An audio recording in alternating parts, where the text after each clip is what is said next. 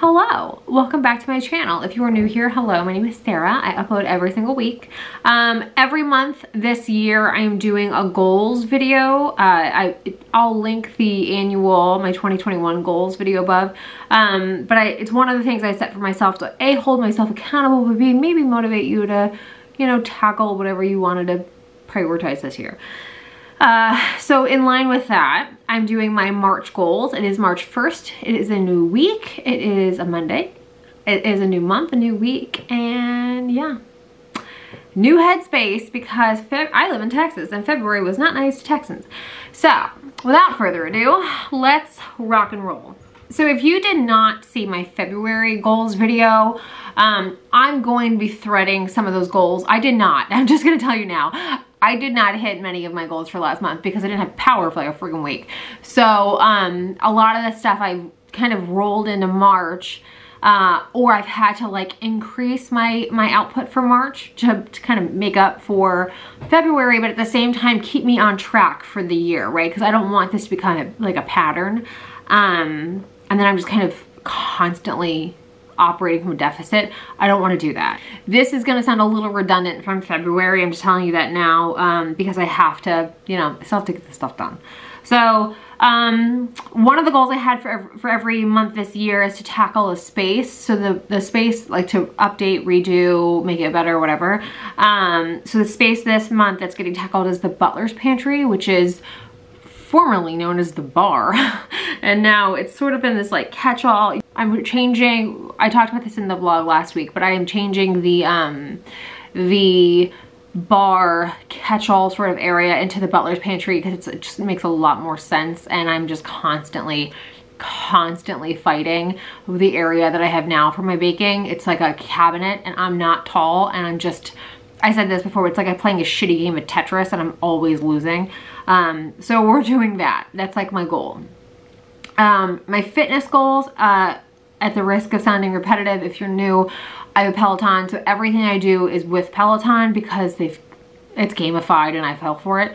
But my total spin, I want to hit 640. My total for strength, I want to hit 240. And my total for spin 640, stretch 240, strength 250. There you go. I did not hit my goals for February because of like the snowpocalypse that hit Texas. We didn't have power. It was like a whole mess.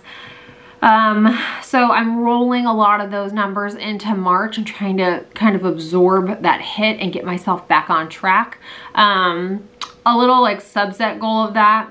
There's like they have little challenges every single month, and they have an annual challenge as well. And it's like a minute thing. So I need to be at 3,750 minutes for the end of March. So that's a goal. I need to start Photoshop. I did not do that last month. I need to do that. By start Photoshop, I mean start learning Photoshop. We did not, Jeremy and I, it's kind of like February version 2. We did not take the Wolfgang class, so we need to do that this month. I do want to keep reading, so I've stayed on track with 2 books a month, so I'm going to keep that going. So I want to read 2 books this month. I want to maintain my daily morning pages. Those definitely fell by the wayside with the weather and everything in February. I've done a really good job staying on it, but then when the weather hit, I just, like literally there's no lights. So like I couldn't come up, like I could, you know what I mean? It was just a mess. So I didn't do it for several days in February, and I need to fix that. So I've been back on it since life's been, kind of back into the swing of things, but it's definitely something I noticed. I was like, oh, well, that fell by the wayside. I want to continue my daily self-compliments. That also fell by the wayside because it just wasn't coming up into my office because it's dark. I also want to keep up with my weekly measurements. I have not failed that once, which is great. And what I mean by weekly measurements is I take my body measurements every single week. I do it on Fridays. I am like 5'4.5", and so for me, like to, losing weight, it's like I lost a pound. It's not like I'm not big enough to where I can drop like 4 pounds a week, and I'm not tall enough to where, I have a ton to lose. So it's easier and probably really healthier for me to lose inches And I noticed that a lot more when like I've been tracking that, and that's gone really well. So I want to maintain that. I also want to maintain my weekly purchases. So one of the things I set for myself for the year was to basically non-grocery purchases, make those once a week, and I designate Friday for that. Fridays tend to be my like slightly less busy days, so it's a nice day for my brain to kind of go, okay, what do I need to do, you know? I can say from February, I definitely didn't, I was doing great, and then the weather threw us, because like, you know, it was like, oh, we have internet for a second. Okay, what did we think of that we needed to do? Go ahead and get that in the queue, because the Lord knows how long it's gonna take us to get it, you know? So I kind of think from that perspective, I'm doing great, because the only time I like failed on that was a totally justifiable reason. But yeah. I want to continue to weekly self-tan. I've done really well on that. The only time, again, with February, like I couldn't turn the lights on. So I couldn't, you know what I mean? Like it just kind of didn't happen. I want to replant my spring garden. So if you don't know this, my garden died with the snowpocalypse. Most of it did. So I want to replant, and I actually have, for the most part, replanted. And then I also want to expand it. So those are two separate goals. I have really huge garden goals. I've got a whole video on that. I've got good garden goals for this year. And so I love having at least one goal a month that's garden related, just because it's so, for me, it's so soul satisfying that, yeah, I love it. So replant and expand. I'm maintaining a bunch of these as well from last month, because you know, at risk of sounding repetitive. Twice a week face masks for self-care, 4 times a week makeup. I do that because two things.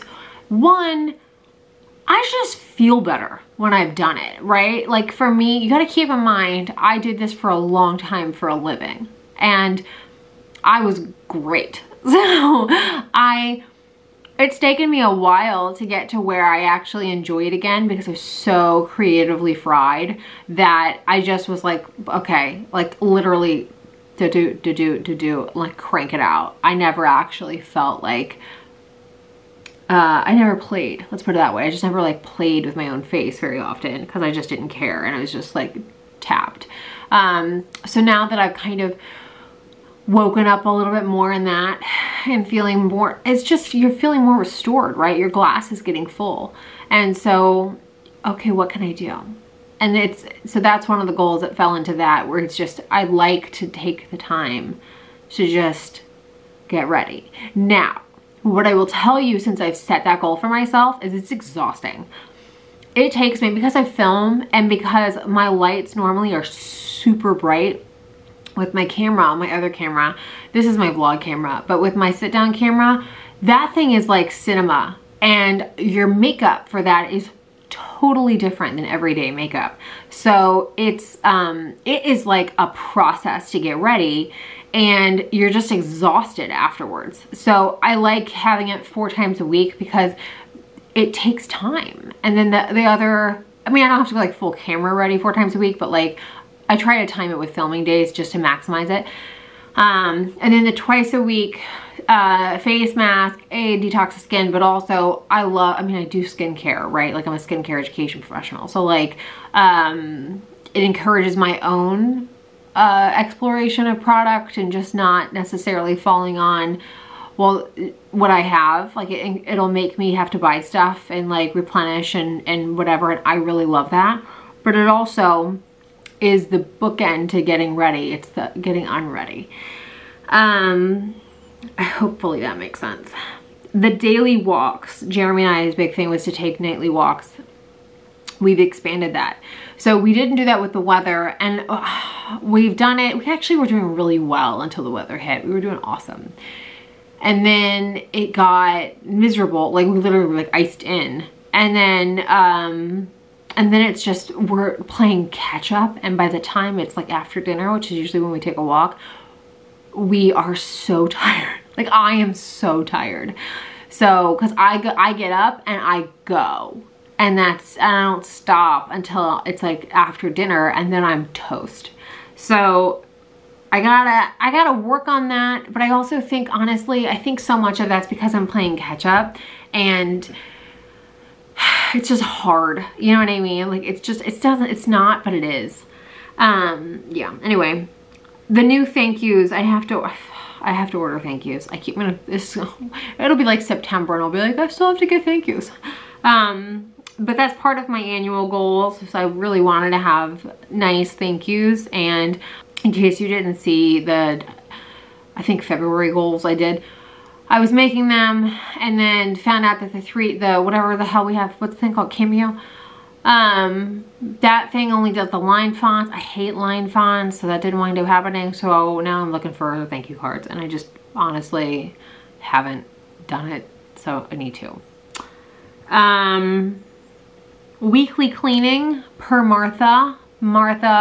I don't know, in at least one video I've talked about this. I have her homekeeping handbook. One of my big goals for this year was to prioritize my house more. I feel like I always need to contextualize that, because it just sounds like you're like a slob, you know? I used to work like a mad woman. I mean, literally like crazy hours a week. And I consequently had advanced degenerative disc disease and permanent mobility loss in my back. So in part of rebuilding a life for myself and finding like, okay, well, if I can't do life this way, how do I do life, right? How do I live in a way that feels fulfilling and satisfying, but at the same time looks totally different than it used to, because it has to. So one of the things that I decided to tackle was like, I could get way better at like homekeeping. You know, how do I actually do this? Because I just was never around. And it's been such a fun thing to prioritize, because it is like, it sounds so weird, but like at the same time, it doesn't to me. I love the fact that I make it a to-do every single day. Like every day, there's at least a couple of chores on my list, at least. You know, usually there's like 10, but like there's a lot. But my weekly, monthly, and seasonal cleaning, I've learned how to do that from Martha. And so I bought all the books and I'm like, okay, tell me what I gotta learn, because I don't know. And it's been awesome. So I say this with a lot of love and a lot of grace, but like if you were like me or are like me, she's a great resource. And so I highly recommend getting her books if you're like, how do I even do this? She'll tell you. She's awesome. But so like my weekly, my monthly, and my seasonal cleaning, because it is March, that's my spring cleaning, that all gets plugged into March. And yeah, I'll have videos on that though. I'm actually really excited about that. I'm gonna do a whole spring cleaning video where I'm gonna spend like almost a week spring cleaning. Yeah, I gotta map that out in my head, but yeah, I have an idea, and I'm really excited about it, because it does make you feel like you just really accomplished something. And it's also, I think it's something that I've stumbled upon already this year, and just making home like a respite and a retreat, and not like a pain in my ass. You know what I mean? Because the thing is, I've just gotten, Jeremy and I both struggle with this. We both are people that are just so go, go, go, that we are either too tired, or we just put it on the list and never get around to tackling whatever that is. And then it gets to the point where you just kind of have to deal with it. And it's, at that point, it's like frustrating, right? You're like pissed off about it. So I think it's been really nice to prioritize the house in ways with like, you know, with the cleaning task and with tackling the spaces, and with gardening, because it makes your home your retreat. And it gives you this like subconscious feeling of like home and productivity, and you've prioritized something that really matters to your family and all of that. So yeah, I really love that. I have no doubt in my mind that I'm gonna get a lot more done than I've got on this. This month is definitely a combination of like, okay, how do I keep pace for the year, but at the same time, I got to absorb like a lot of February. So if I were a betting person, I would bet I will accomplish all of this. I would also bet that April is going to look a lot like this, because I have a lot of ideas and I have a lot of things that I really want to get done. And I have a lot of things that I'm kind of an impatient, well, no, I definitely am. I'm an impatient person. So once I wrap my head around, oh, I want to do this, I do it. So, yeah. So I think you're about to see March, April, May. Yeah, so spring, summer, you're going to see a turn way up, which is great for me. I love that because this is my life, this is my house. So yeah, I'm really looking forward to it. We're coming out of winter, which is my least favorite. I hate winter. I love Christmas, but I hate winter. It just bums me out. I've got that, what do they call it? Seasonal affective, whatever. I have that where it's just like you're bummed out when it's gray outside. That's me. So yeah, it's a constant when the weather is like this, where it's like gloomy and gray. I just said this in my vlog, but having a garden's been amazing for that, because you find a value in that. Because days like this are amazing for the garden, but it is a constant struggle with my energy. I've gotten a ton done today. It's 3:30.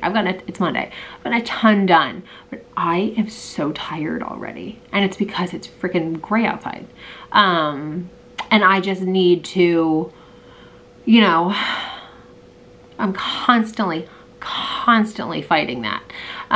So yeah, what I would say is, I'm really looking forward to giving you the recap at the end of the month. I'm also looking forward to seeing whatever else I can get done, because I have so much I want to do, you know, and I'm impatient. So it typically winds up being like, you know, just figure it out. And then, yeah. So I'm actually looking forward to reporting back on this at the end of the month. Snowpocalypse round 2 permitting. Hope to God we don't have one of those again. That sucked. But yeah, so anyway, hopefully this video inspired you to tackle your to-do list, or, you know, set some goals for yourself for the month and map out how to achieve them. But yeah, so I hope you all enjoyed the video. Thank you so much for watching, and I will see you all very soon. Bye.